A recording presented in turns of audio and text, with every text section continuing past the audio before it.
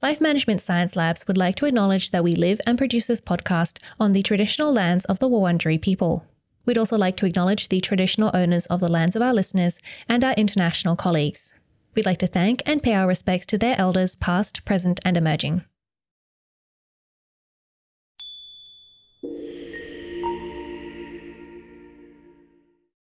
Hi everyone, and welcome to Room by Room, the home organisation Science Insights podcast, produced by LMSL, the Life Management Science Labs. We're champions of life management science, providing structured insights informed by science and inspired by practice on key aspects of conscious living. Each week we bring you scientific and practical insights on each element, with the expert knowledge of professionals in the field. I'm your host, Gabriella Yastra, coming to you from Naarm, Melbourne, Australia. Let's begin. Hi everyone, and welcome back to the show. Today we're going to be talking about the supportive steps for helping loved ones escape squalor with Collette Oswald, who is a registered and certified child and youth care counsellor, a trained professional and virtual organiser with level 1 certificates in the study of ADHD and Chronic Disorganization, and owner of Organising by Oz. Hi, welcome to the show. Thank you so much for having me. It's great to have you here. Before we get started with our topic, do you mind introducing yourself in a bit more detail? Sure. So my name's Collette and I live in Canada. I grew up in Victoria, so by the ocean, and have made my way a little further west and reside in Calgary with my family. I've lived here for about 13 years now.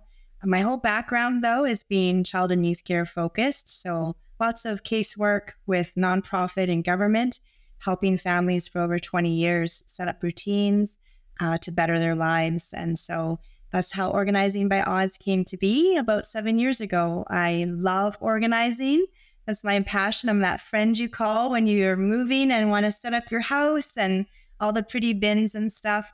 But my background in mental health has given me the passion to help families who are struggling with chronic disorganization and squalor, what we call hoarding in North America. So that's kind of why I'm here today, to share some tips and strategies to help the individual who's in the squalor, but most importantly, how families and friends can support. Yes, because I think that, often people who are in these situations, it can be very difficult to reach out and find support. Whereas, if you're looking in at someone else's life, it's a lot easier to find the problems, but then there's, the how do you help them? What do you do to help them? How do you not make it worse? But we're going to talk about that very soon. But first of all, we're going to do a section called Have You Met Collette? Where we get to know you through some of your favorite things. And the first thing I would like to know is, what is your favorite book? Oh my goodness. It depends on the topic. So my favorite organizing book right now is What Every Professional Organizer Needs to Know by Judith Kohlberg. I was just in a conference in September in Boston, where it was all on chronic disorganization, and I got to meet her. And so I've been reading her book. So that's my favorite right now. And then I'm kind of boring because, of course, anything to do with cognitive behavioral therapy or anything new to do with mental health, I'm kind of a research nerd. So I'm reading research papers that come into my inbox from Psychology Today or from the ADD network, just to keep my skill sets up. So that's kind of what I read. Yes, that's it's something that I think a lot of people should be doing, particularly if you're in the mental health area. But it can be a little bit, I guess, tedious. I hope you're enjoying it. Yeah, like I said, I'm a nerd around the research and brain research and all of the changes with epigenetics and just the neurotransmitters. It's really fascinating time for brain research right now. Great. And have you enjoyed any movies recently? Oh gosh, I'm trying to think of the last movie, and I'm going to age myself probably. It was the recent Top Gun movie, which was probably like 3 years ago or 2 or 3 years ago now. I think it was last year. I can't remember. I didn't watch it, unfortunately. Only a year out. Phew. Okay. And what did you like about it? Well, obviously I saw the original like 20 plus years ago. So it was fun to see the new one. Like, yeah, it's just an escape movie. So because I'm so focused all the time on brains, it's nice to turn mine off and just be entertained. And so, of course, it had all of the dynamics of action, adventure, little mystery, all of those dopamine pieces I need, because I too have ADHD. So I'm always needing the distractibility as well. And I think it's good, obviously to learn things, but also realize that sometimes you need to relax a bit and turn the brain off. We do. Yeah. Mm-hmm. And do you listen to any podcasts? Oh, I have many. Sadly, they're all on science and research. So I love yours. And I also listen to a lot of ADHD ones because that's what I specialize in, is neurodiversity families. So brain injury, ADHD, autism, and then the chronic disorganization spectrum, which includes hoarding. So I work with lots of psychologists and therapists with their families. And so, yeah, all my podcasts are sadly research-based. I mean, for anyone who is interested, are there any that you would recommend? Oh, man. There's so many. I probably have way too many on my, I'm just looking at my podcast. I have a podcast thing here. Attitude, which is in North America, the ADHD experts. Of course, Room by Room, Hacking Your ADHD. From,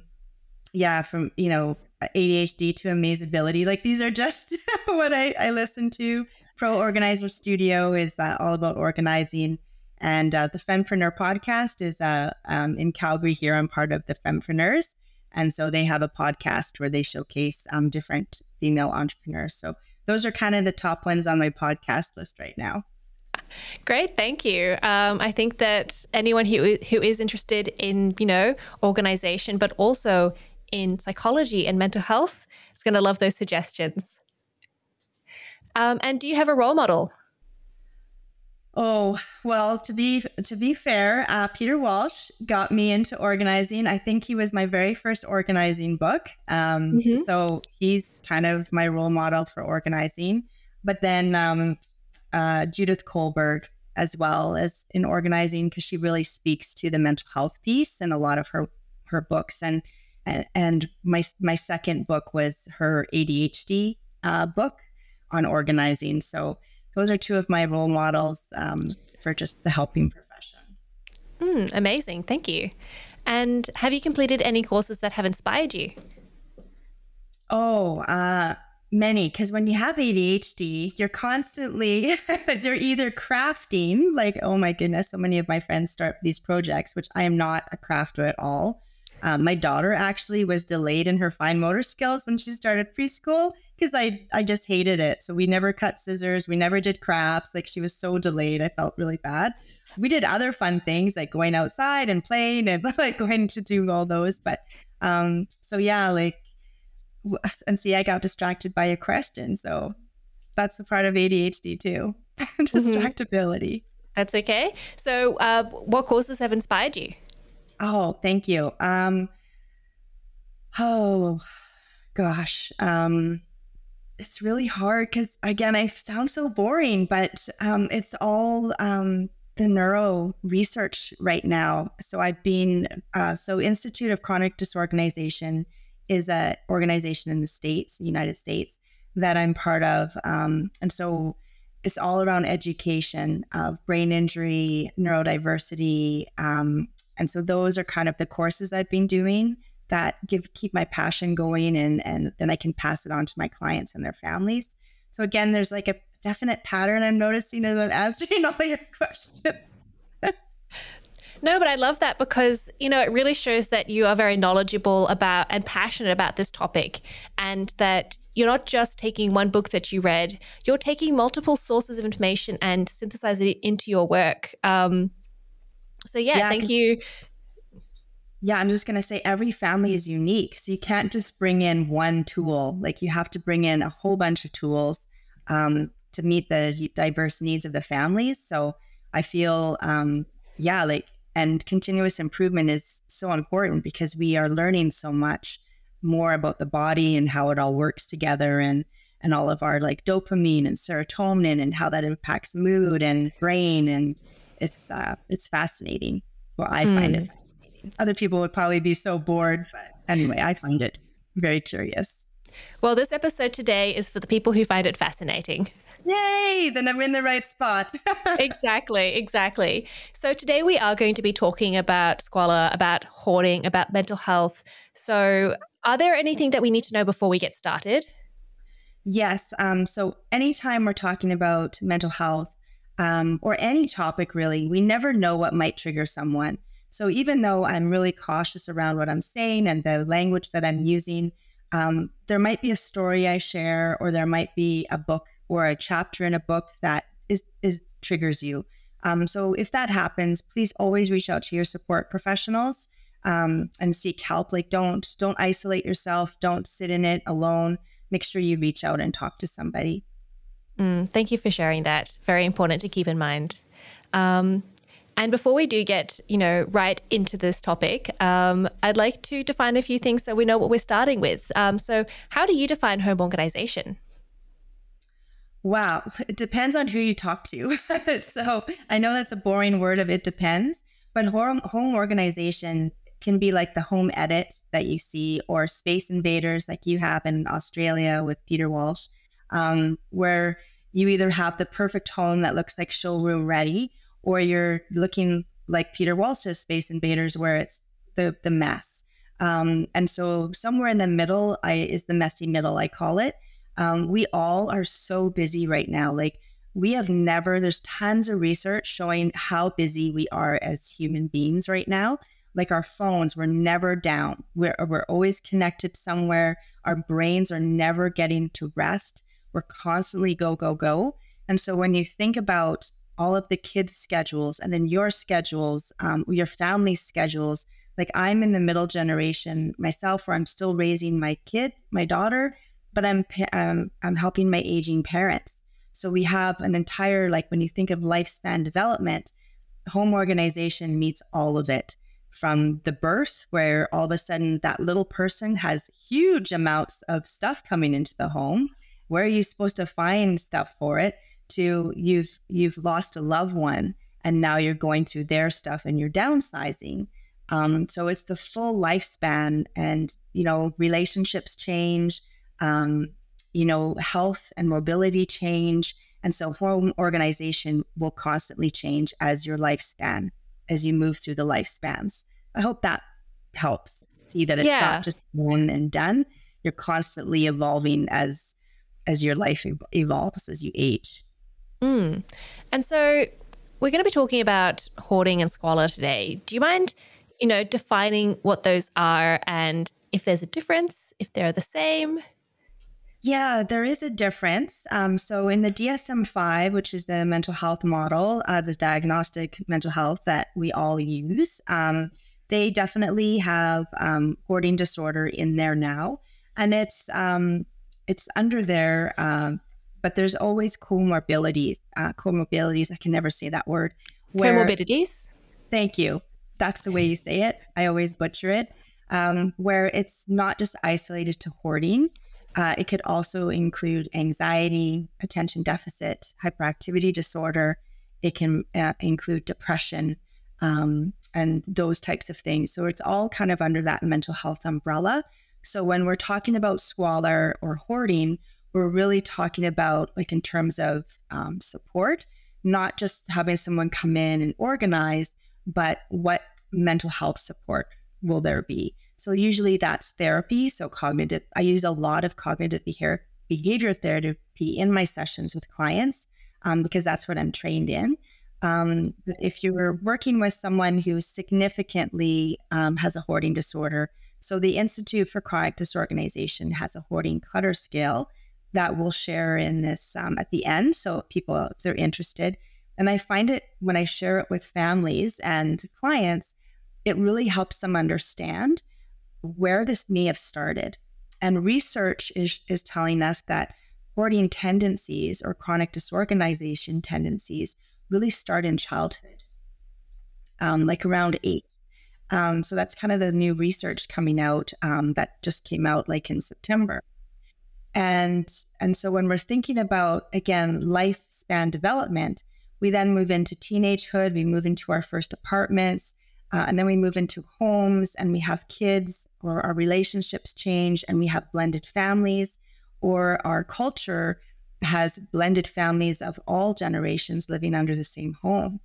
And so when we're talking about the differences in the mental health side of it, it's not an easy, the people who are diagnosed with hoarding is very small. More people are diagnosed with anxiety, ADHD. Those are more kind of life challenging, like they're really limiting their ability to do day-to-day pieces. But hoarding, according to research, I'm just looking at the definition for you here.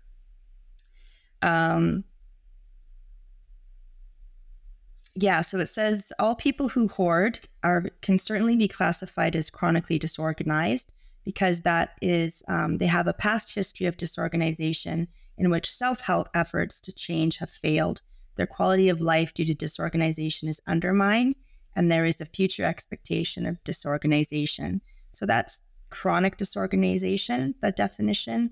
And when it's becoming hoarding, their quality of life is significantly impacted. So they may no longer be going outside. They may no longer want to have people in their homes.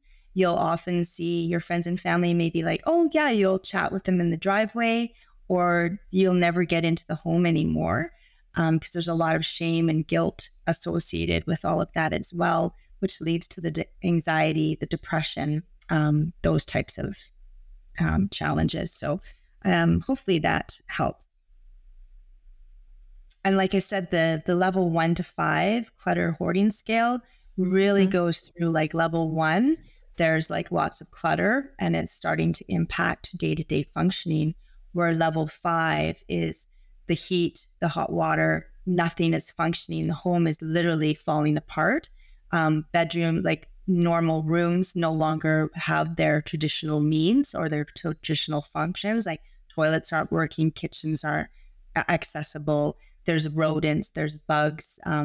The roof is caving in. Like that's the extreme. So the clutter scale, if we can catch it and really help families understand the why, there's always a why behind the clutter.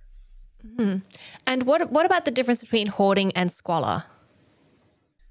So in North America, we call it hoarding, which when I was looking up squalor, this is the same. It's just a terminology difference. So squalor is, my understanding from reading your Australian research is, again, it's life impacting. So it's people aren't able to function in their home. It's causing health problems. And when you think about breathing in rodent feces or pet feces or their own feces because their toilets aren't working, standing water because the sinks haven't been used, garbage, like it really impacts health on a physical level. And that what's really interesting is we also have body memory. So when I'm working with my clients who are serious hoarders or in squalor, they won't see, it's like they have clutter blindness. They actually won't see what I see because their bodies, they just step over it because they have that body memory. It's fascinating to me because I'm constantly watching where I'm going because there's so much stuff in the way. I don't want to trip, but they never, like they're not tripping because they're stepping over because they remember, and they'll tell you exactly where something is, which is fascinating because it will be under like 2 feet of newspapers and they'll be like, oh, that article is down there. And sure enough, you go and get it. And that is where it is. So it's the brain, it's fascinating. That's why I'm so like intrigued by the research. So you mentioned before that there's always a cause for hoarding, and that it can start and hoarding tendencies can start as early as 8. So obviously we can't list every single cause, but what are some of the common causes and how, I guess, do they manifest as we age? Yeah, so a lot of it is childhood. So, when we are the nature and nurture, So normally, like, there's no evidence yet linking it as a hereditary piece or, being passed down. But if you have a family member that has hoarding tendencies, there's likely others in the family that will have hoarding tendencies, because it's a repetition of patterns for that family. So if you're a family that's just grown up in a really cluttered environment, and you clear it out, like I had one client, I was so proud of her. We'd been working on a month and she hadn't purchased anything. Because I always tell my clients, before you go out, because shopping is a lot of the addiction.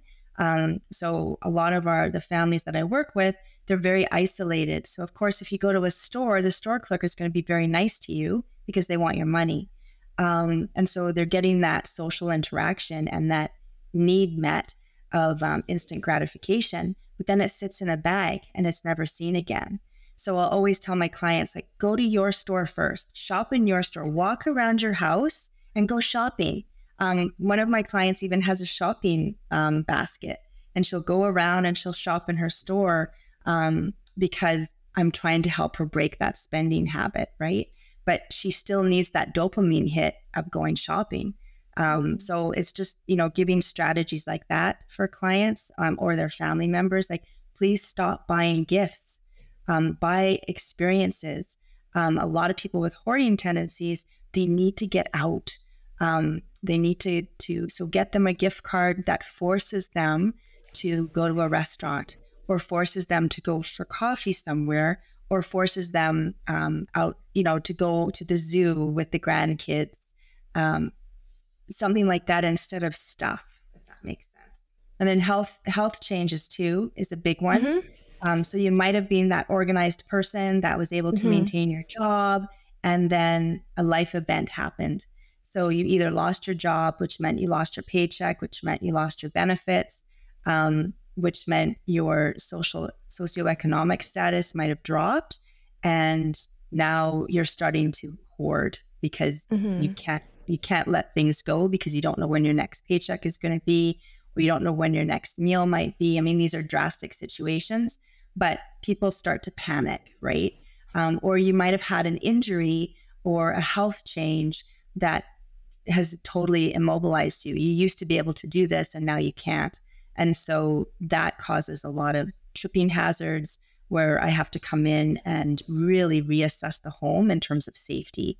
And so, yeah, like those kind of tendencies. So trauma, it can be like body trauma. It can be anything that someone finds traumatic, because what I might find traumatic, someone else may not, but what I may not find traumatic, someone may find hugely traumatic. So we can't just say a trauma has happened and minimize it. To them, it's huge, and it's impacted their ability to see things like clutter in a healthy way. They're now seeing it as, I must protect, I must keep everything, versus, but it's broken, it has mold on it. Tell me the story behind why you need to keep this. And so categorizing is another strategy. But the commonality of hoarders is that, yes, categories are great for organizing, but a lot of our hoarding clients or squalor clients have too many categories. They need it to be super specific. So you might have like 10 categories with 1 or 2 things in it, instead of having 3 bigger categories with like 5 or 10 things in it, if that makes sense. Okay, so I'm guessing that, it doesn't start out, you don't, something traumatic happens, you don't immediately go to the scale, to the 5 on the scale. You start off at, 1, and then you move along. So, I mean, with friends and family, how do you spot the first signs that this is happening so that you can, provide assistance? Yeah, so the big one, and so the book I'm holding up, it's called Filled Up and Overflowing. And it's by Diane Quintana and Jonda Beatty. And they have a whole section called Warning Signs. So page 110 is where I'm reading. And it's just some signs that may alert you that a friend or loved one has a problem with hoarding, or the person experiences distress when giving items away, or even considering giving items away. Like they go into like a panic or an anxiety, heightened anxiety. And the person feels safer when surrounded by possessions or having a living space filled or blocked by stuff. And that I got distracted in sharing with my client, but we had been working and she'd been doing so great and shopping in her store, but we removed, like, her home was clear and she was excited. But then the very next day, she went to the dollar store and spent $200 and filled the space again because she realized her things gave her comfort and it was too empty. And so that told me we had gone too fast, even though it'd been a month and it was, just an hour or two every session and it was at her pace and she was confident with the decisions. I'm also really big on knowing the charities that are looking for places or looking for specific things. So when I'm talking to a client, I'll say, you know what, this charity right now is looking for exactly these things. This is what it's going to. And things like bikes, like a lot of my clients have excessive bikes or a lot of construction material. And so I've connected with schools who have bike repair programs and construction programs. So I'm able to help my clients give that stuff away, knowing it's not going to go to the landfill. Because a lot of my clients, they're huge on recycling because we've had this ever since, 200 plus years of reusing things. Then we had the depression. Now we have our environmental challenges. And so a lot of more people are like, I don't want to throw it away. I want to repair it and fix it, which, yes, repair and fix it if you can, but if it's is it worth repairing and fixing? And can someone else benefit from trying to repair it and fix it, like a high school who repairs and fixes small engines, right? Like, so those are, connecting with charities or groups where I can help my clients see where it's going is helpful, a helpful strategy for family and friends. But those are kind of the red flags. And I mentioned them earlier too. If your family all of a sudden is like, no, can I go to your place? Or is always like, can we go out to a restaurant? Or can we do this and that? Because it's very hard for the family when they walk in. Most of my families cry. The family and friends, they're horrified that their family member is living like this. And I have to really gently say to them, but your family member has been living like this for a long time and they're okay with it. It's you that we need to kind of work on a strategy, because when you react this way, you've closed the door to the help, because now the family member is feeling judged and they're already feeling judged. It's taken a huge amount of courage to have anyone enter the home.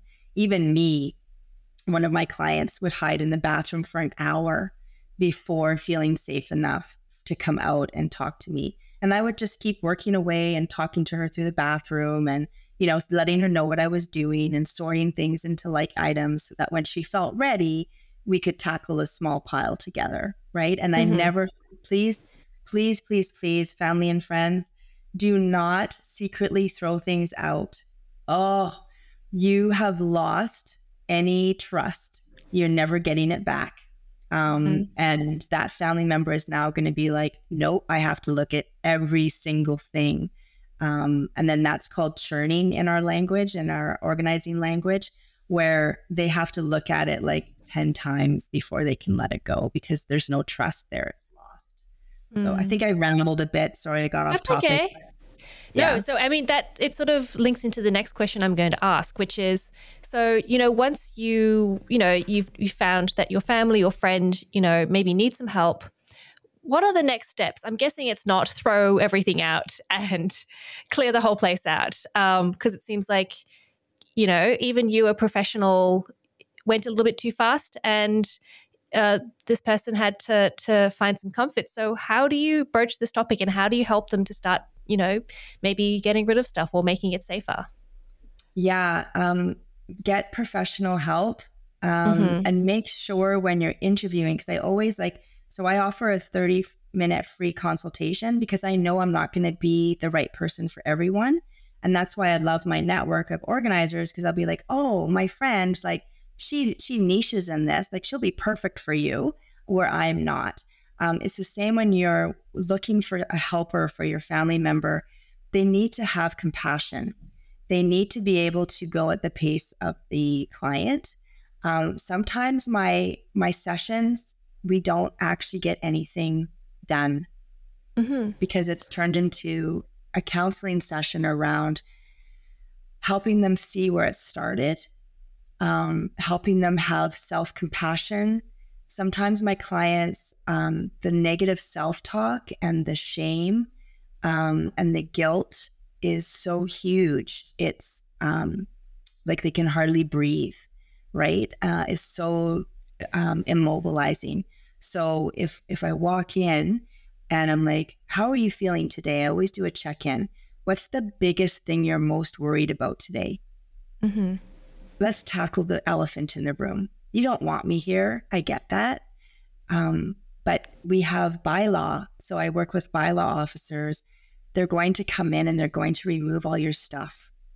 I would rather you have decision-making power over that as much as possible versus someone else. Because I know when that happens, 6 months from now, it's going to be full again because they didn't have any autonomy over the decision-making.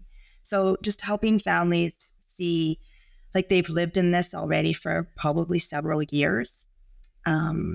But it's usually a life event has happened, like they've fallen or they have chronic lung problems. And the doctors are like, okay, something's going on in the house. Like, so then you go in and you're just like, wow, the smell is overpowering. Like I have like a hazmat suit sometimes, depending on the level of the families I'm working with, because it's not healthy for me. I even have glasses that protect my eyes because I was talking to my eye doctor one day and I said, I'm so sorry, my lungs. I was just in one of my clients and I had like a mask on, but I still always get congested after. And he said, well, what are you doing to protect your eyes? Because I said, my eyes are always like so burning and watery after. And he's like, well, of course, because they're porous, like they're taking all that in. So family members, please mask up and let your family members know, like your body's used to this. My body is not. I'm trying to be respectful and I'm trying to be helpful and I want to be here with you, but I need to protect my eyes and I need to protect my lungs. So you're honoring where they're at, but you're also protecting yourself in as kind of way as you can. And COVID really helped me with that because it was like everyone's masked up now. So anyways. COVID has done a few good things. It's now way more acceptable to wear, very few, but it's more acceptable to wear a face mask when you've got a cold on the train, which is, I enjoy that. Well, not enjoy, but I appreciate it. Me too. Yeah. Yeah. So if you're a family member, I guess accept them, don't act horrified, find professional help, and don't throw things out without discussing it with the person, and protect yourself. Yeah. I mean, when I go in and only bring in things that you know the family member you're helping is ready for, like leave the bins for sorting in your car because the family member might not be there yet. They might not be ready for that yet. You may just be going in and tackling a drawer. And that takes them an hour or two just to make decisions on that one drawer or this one pile.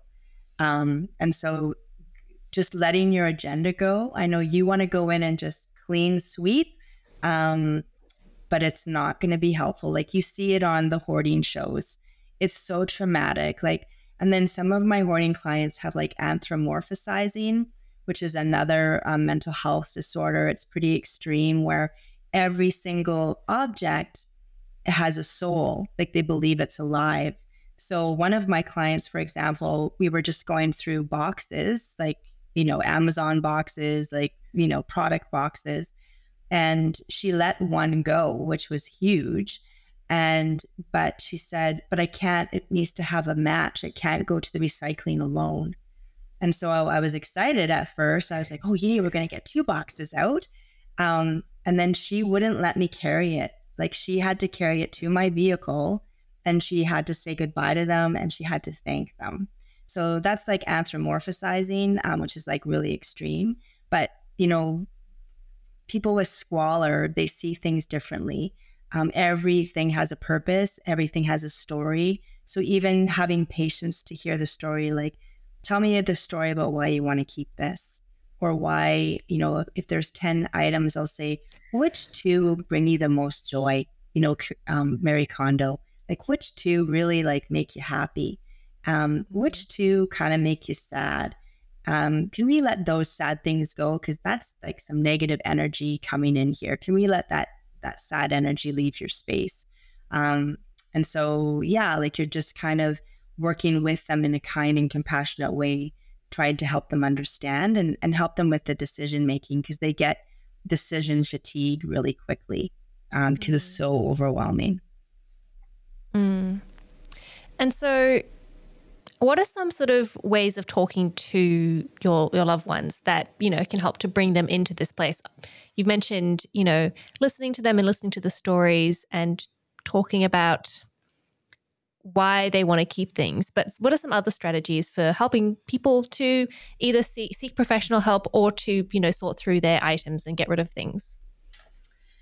Yeah, it's it's a challenge. Even for myself, who has lots of training and experience, there's some clients that just are not ready. And I'll their family will call me. They're, and they're usually in their 30s or 40s, and they're just frustrated. They're angry. They're just, how much, stress this is causing my parents, seeing this person, like my family member, living like this. And then just, again, could you just go in with some dumpsters and clear it out? And I'll say, no, I can't. It's really unethical. I can't do that. There's other organizers who will, for sure. But me, because of my mental health background, that's going to really crush, and that could spiral their loved one into like serious mental health crisis.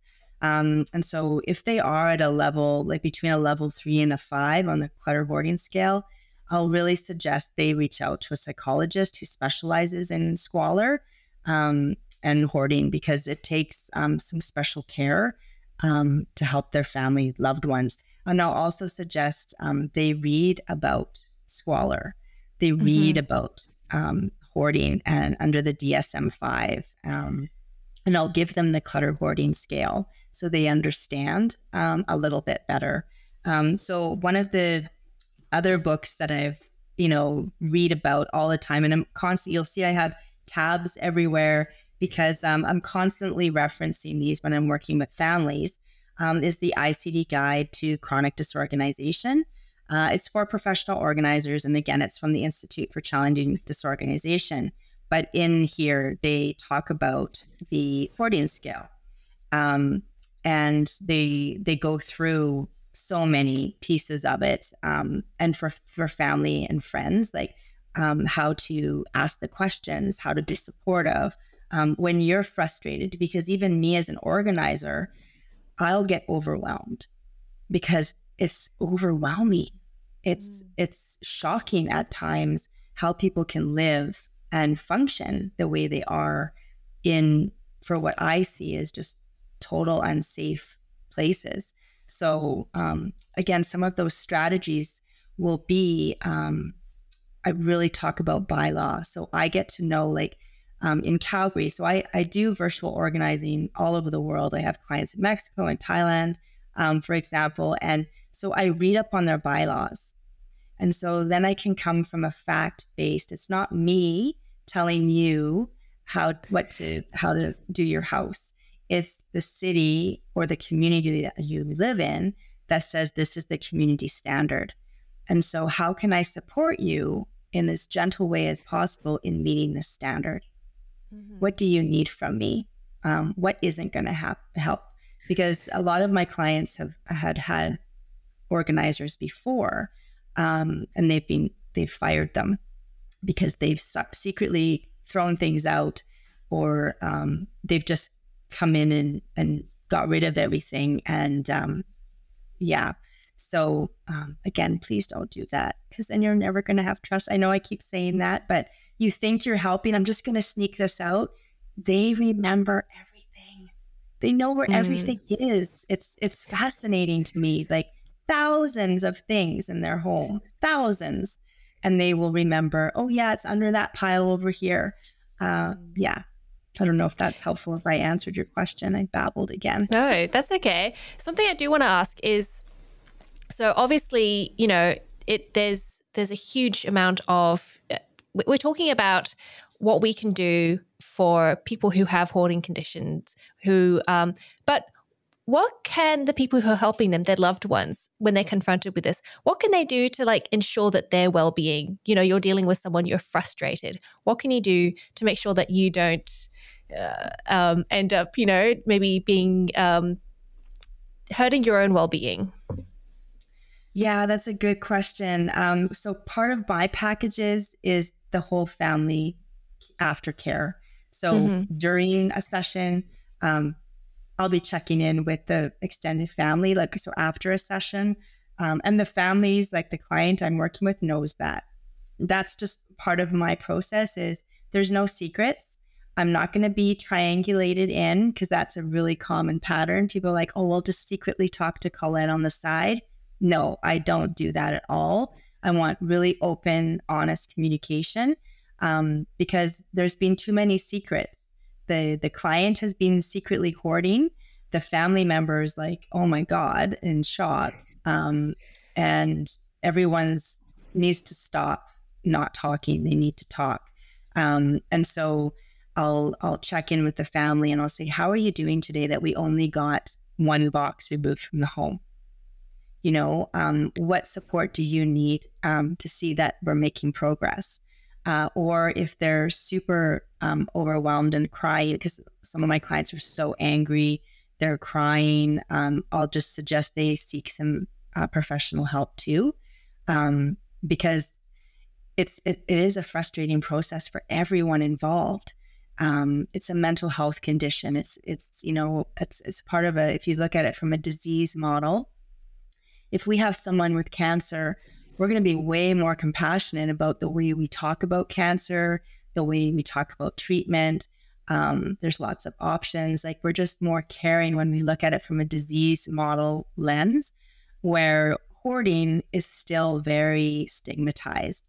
Any mental health we as a society, even though COVID right now, we're in a huge mental health crisis worldwide because of COVID and isolation and all of that.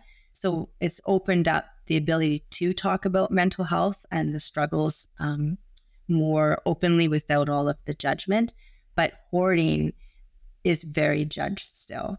And having a family member with hoarding is embarrassing. That's how a lot of my clients feel, like, I'm so embarrassed, or they're filled with guilt. Like, I can't believe I didn't know this. How long has my family member been suffering like this? Like, then they feel guilt and shame and hurt as well, especially if there's been loss of parents and they started to take over kind of that parenting role for their siblings. There's just a lot of guilt. And so I'll say, you know, maybe you need to go and see a professional to help you through this grief and loss, or help you through the emotions that are coming up, because that's not my specialty, right? I'm a counselor. I'm not a psychologist. I disclose that openly. You know, they have specialized training. I have, you know, this type of training. So yeah, but it's hard, and yeah, it's hard work and it's frustrating, and not everyone can do it. And so even being able to say, I'm not the family member that can support you in this, but I can support you in paying for someone to come in and help you if you're ready for that. And so when I do my my phone consult with the client, I'll always ask them, like, so one of the things too I use a lot is this book. I'm holding up is 1,001 solution-focused questions. And so one of them is a scaling question. Like, on a scale of 0 to 10, how terrified are you in having come into your home today? What is one thing I can do to help lessen that overwhelming anxious feeling? And so, you know, just then they'll always say to me, oh, you're not going to come in and tell me what to do? I say, no, you're the boss. You know, so you're the boss. I'm not going to secretly hide things. I'm not going to stow them away. they're always shocked with me when, like I had one client, she wouldn't even throw up banana peels that were so dried up until I just asked her, like, tell me the purpose of holding these banana peels. And she was like, oh, I was going to use them for this project, this art and craft project. And I said, oh, well, do you want to feel it? Do you think that it would still work for that project? And she felt it and it crumbled because it was so old. And she said, oh, this isn't going to work now. And she was able to throw up the pile of banana peels. But until I'd asked her that, right? So if a family member comes in and sees the banana peels, they're going to assume it's all garbage. So please, again, just lay it out and talk them through it. But, and I wouldn't do, like, some of my families are like, well, can you just do 4 to 6 hours and just get it done? No, like 1 hour, your family member is going to be done. You're going to be done because this is going to be happening because you want your agenda, you want it clear. They're not ready. And so again, just letting them know, it's a process. Sometimes though, like by law, I'll say, like, we only have today. They're coming tomorrow. So what key pieces do you not want them to take? Can we clear out, like, this is what they listed on the bylaw. Can we focus on those areas today? And so that kind of helps too. But don't tackle the whole house. Literally look at it in terms of little zones. Because when you walk into the home, you're not going to recognize any of the rooms anyway. Like when you're in Squalor, the house is usually going to be condemned. It's unfit for anyone to be in there. It's unhealthy. It's unsafe. And so kind of mentally preparing the family to move that individual, right? They're leaving that family home they may have raised their kids in, or their partner passed away and all their memories are in there. And so, yeah, there's just lots of layers of, it's not just the stuff, it's the why behind the stuff. Interesting. So once maybe someone has, worked through some of their trauma and they're able to, throw away, give away some of their items, and you've got it down to a manageable level, you're actually not likely to stay in that home. You have to move.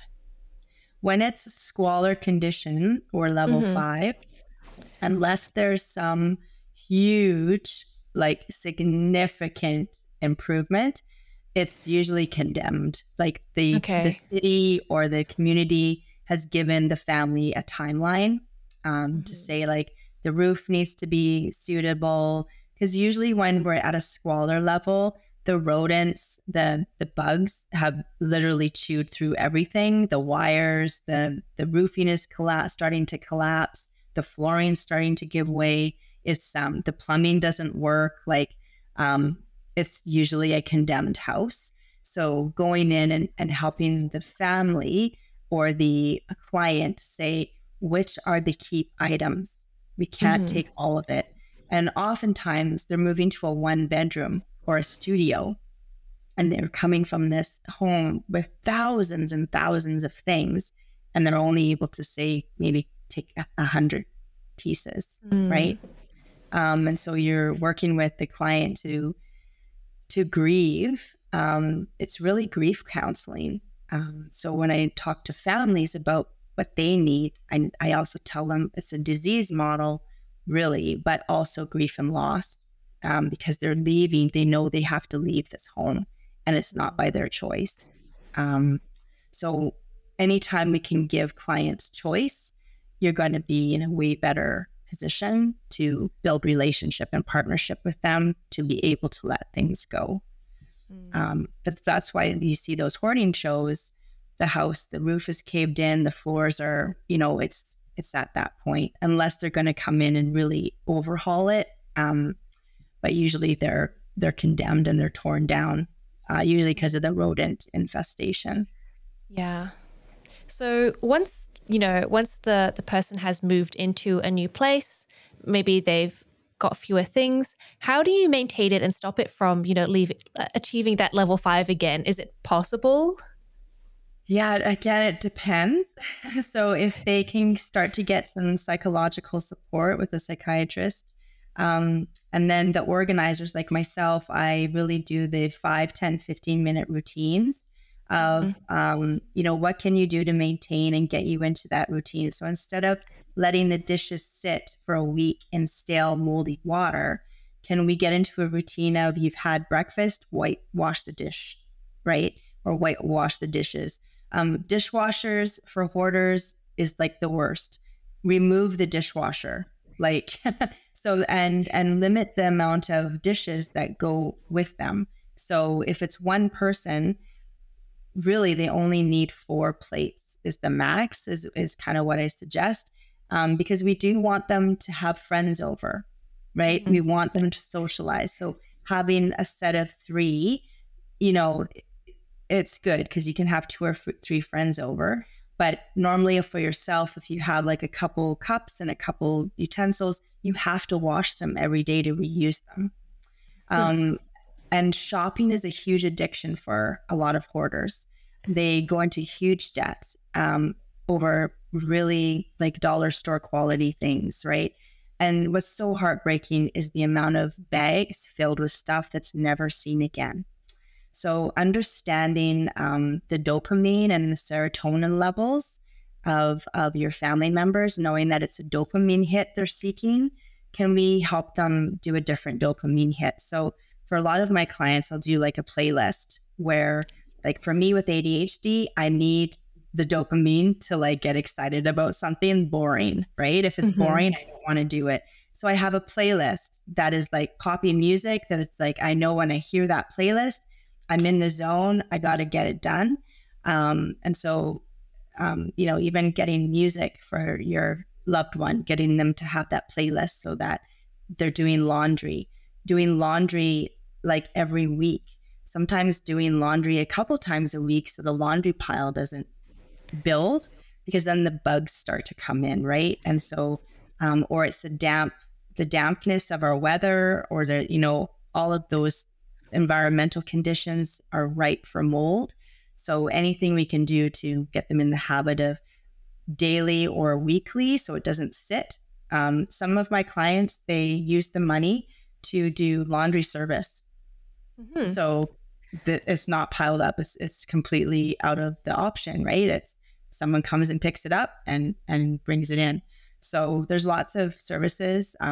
So that if you're the family member that can't help, maybe you can help financially with a service to help that maintenance piece. And then also limiting their, so a lot of my clients, will go to the bank with their family, of course. I'm not like telling them what to do with their money, but we'll put a spending cap on their tap. So you can only spend like $20 a day. Wow. And so then it forces them to stop the Amazon shopping, the online shopping, because remember, they're not leaving their houses, or they are leaving their houses, but they can only spend $20. It's really hard to spend $20 right now. Like a coffee, a couple coffees or a lunch and a coffee, there's $20. So yeah, you can cap their daily limit, their daily credit card, as well, to limit that, because it's an addiction. If you look at it too as an addiction, we're addicted to stuff. But they might be addicted to the dopamine hit of someone's being nice to me. Salespeople, right? They're treating me kindly. I'm getting that socialization. So even getting their support groups out there for hoarding and squalor. But again, it's really hard getting people to leave their homes. So one of my after supports is I have a closed Facebook group where any of my clients or any of their friends, they don't have to be a client, we have a safe Facebook group. So anyone can say, hey, I'm really struggling this week, or I really want to tackle this, or I really want to go and blow $200. Can someone help me? So I'm trying to create that safe community, because that's that aftercare part that is missing in a lot of support, a lot of professionals, right? Like we'll go in and, I can come in and clear the clutter, but I want you to learn the skills so you don't have to hire me again, right? Which isn't a good business model, I know, but I do also do maintenance packages, because there's some families, like especially seasonal swaps, they'll need some support. Or they might have a trigger response where there's a certain part of the year where they go out and spend because it's a grief and loss, right? And so going out and spending and bringing stuff in and surrounding them with things, their loved one or whatever the loss is. Like I had one client who was a huge active person and had a motorcycle accident and was a quadriplegic in a wheelchair for the rest of their life. But their house was filled with sports equipment, skis, like a whole bunch of different things that they would never be able to use. But it was cluttered. And I'm like, we need to make safe passages for your wheelchair. Where can we move some of these, right? And it was because they're grieving the loss of their former life. So that was the trauma piece of cluttering all of this sports equipment. It's because they couldn't do what they used to do before, right? Yeah. Thank you. Was there anything else that, you wanted to touch on for this section? Just please be kind to yourself. As the family and friend, it is hard to see your loved ones living the way you don't think they should be living. It's your expectation is not being met, and that is really hard when you love someone, to let them continue to live in that way. But yeah, so just self-compassion. Talk to your friends about it. You're not alone. It is really common in terms of chronic disorganization and that slippery slope of when it becomes just chronic disorganization to level 1, level 3, and then squalor, which is your house is getting condemned because it's rodent and bug infested. So yeah, seek professional help for yourself and also for your loved one if they're open to it. And if they're not, figure out a way to be okay with that. Great. And so you did mention, getting into some sort of maintenance and management. And I'd love to know, what is a practice that you do to manage your own home? Okay, so if you asked my daughter, she would say I'm OCD, which actually on the Horning in the DSM-5, there's that comorbidity of OCD, obsessive compulsive disorder. It's actually very linked and related. And that's where the perfectionism, procrastination cycle stems from. You need to see it perfect. And so you'll never get there, so you don't start. So that's another red flag or warning sign. If your loved one is not, needs to be perfect, doesn't start or starts and doesn't finish, that's kind of a red flag too. But me, I'm all about routines. Like I said, I have ADHD. So I've had to use my timer. So I always have my phone and I have timers all the time. And it'll be like daily, weekly, monthly, seasonally. Like I actually do it like quarterly on my phone. Phones are great unless you forget to charge them. So I have a timer, or I used to. I don't need it anymore, but I used to actually have a timer that said charge your phone. Right. But I'm really big on 5-10 minute routines because that's really all my brain can handle at any one time. So Mondays, for example, it will be a laundry day. And I know that I'm doing Zoom all day with clients. So if I'm doing virtual organizing all day, then I'll put my laundry on during one client, flip it during another, dry it, and then fold it. And one day I've gotten my laundry done without it's been taking me like hours. Same with the bathroom. On like a Sunday, I might only do the sink and the mirror and the doorknobs and stuff. The next Sunday, I'll do like the toilet and the bathtub. The next Sunday, I'll do the floors. So really breaking down the tasks for our family and for other families really helps, because who wants to work all week and then spend the whole weekend cleaning? No one. So if you can break things down, like 5 minutes, you can clean your toilet if you've maintained it well. Like, if you've left it for a couple of months, it might take you a little longer. But again, getting into those weekly routines where you're not spending the whole day cleaning is going to make it easier. And then we've just doing everything together. So I'm really big on stop the gender rules. I hate hearing that's a pink job and a blue job. It drives me crazy. How about this is just a life skill we need to do? so that we can go to the park. This is something we need to get done so we can go to the zoo or go and watch a movie, at the theater. So if you're doing your laundry, everyone do it. Everyone fold it and watch a movie while you're folding it. Or put on your playlist, and after dinner, everyone has a job tidying for 5 minutes. And then I'm really big on getting ready the night before. So when we finish dinner, whoever cooks, they usually do the lunches. And then whoever doesn't cook does the cleanup, like puts it in the dishwasher and tidies the floor. And then we get our backpacks. Like then we have a 5-minute routine before we go to bed. What do we need? What's happening tomorrow? We have our work bags and our backpacks by the door. Lunches are in the fridge, so we can just grab and go. And then we have a family calendar. So lots of families have their phones. They have shared calendars. That works for a lot of people, but my family, because we're neurodiverse, we need the visual too. So I have a visual in our kitchen that has everything color coded. Like everyone has their own color in our family. And then we can just visually see it. And then, oh yeah, what's in my phone as well, right? So that's what works for my family. And then other ones too, like because I work with so many neurodiverse families with brain injury, autism and ADHD, that's kind of who I work with the most, and physical injuries, visuals are huge. So seeing the after, I'll take a picture and I'll put it in the kids' bedroom. So when you say, go tidy your room, they have a visual what tidy looks like, or this is what a clean bathroom looks like. This is what a clean kitchen looks like, or a tidied kitchen. And so that is really helpful because then it's just that quick visual. Oh, right, Mom, this is what, or I'll say mom standard.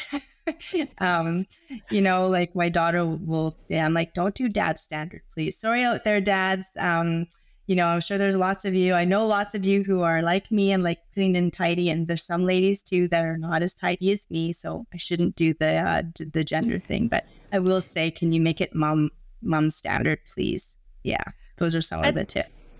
I think it's referring to specifically you as mom and your partner as dad. Yeah, for sure. I like that idea though, because my partner and I also have different ideas of what tidy is. And I'll be like, it's so messy in here. And he's like, what do you mean? I don't see mess. And then, I'll list like 10 things I think is wrong, but he's like, it's fine. So I love having the idea of like a photo and saying, this is what I want it to look like. Yeah. And then compromise is huge. When you're sharing space, that's when lots of fights happen, right? And like for my daughter, for example, is colorblind.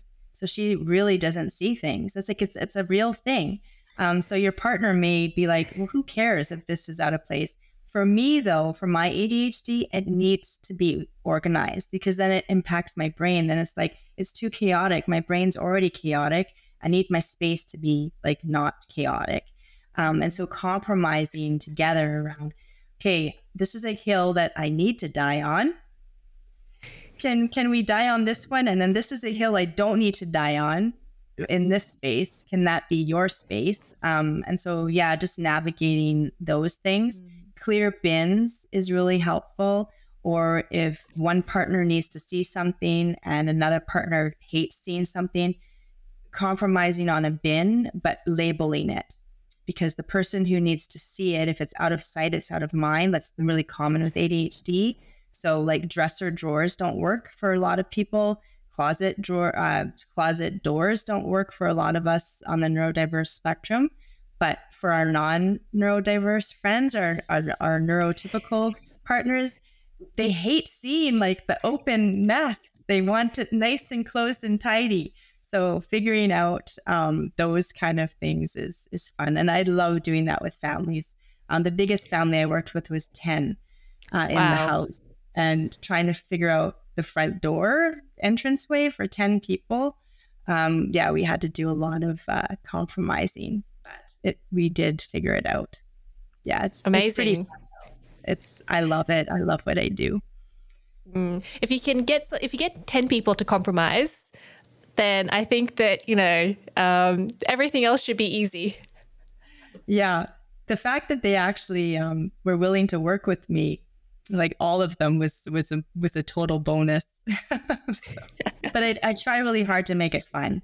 Like I'll say, what music do you like? And sometimes it's like, wow, this is really dark and a lot of swear words. But if this is going to work for you, let's do it, right? So again, I'm not there to judge. I'm there to figure out what's going to work for them to be successful. Great. Thank you for sharing that. And if our listeners want to learn more about you and your business, where can they find you? So you can go to www.organizingbyOz.com, or I'm on Instagram, Facebook, LinkedIn as well. And I'm on Professional Organizers in Canada. I'm on the Education Committee and the Institute of Chronic Disorganization. I'm on their, of course, research committee. And I've co-written Brain Injury. And I do have an e-course for your do-it-yourselfer and some books as well. So, and I do offer in-person and virtual. So yeah, I'm really happy to help. I'm always sharing tips. I have a YouTube channel with tons of free stuff on it because I really want people to find success. And so yeah, hopefully some of the things out there will help you and your listeners get a little bit more organized, or at least understand Squalor. It's not about the stuff. It's really the why behind it. Yeah. Thank you so much. And we'll make sure that all of those links are on our show notes, as well as a lot of the references that you used today, so that everyone can learn and learn more about Squalor and how to help their loved ones. Thank you so much. Thanks for having me. You've been listening to Room by Room, produced by the Home Organisation Science Labs, a division of LMSL, the Life Management Science Labs. More episodes like this from across 10 life management perspectives can be found by searching LMSL on Apple Podcasts, Google Podcasts, YouTube, Spotify, and other podcasting apps available on your smart devices. If you enjoyed this episode, please consider rating our show, sharing it, and subscribing to our channel, as it helps other people find it so we can grow and bring you more quality resources. More of our work can be found on our website at ho.lmsl.net, where you can join our movement. I'm Gabriella Yastra. Thanks for tuning in.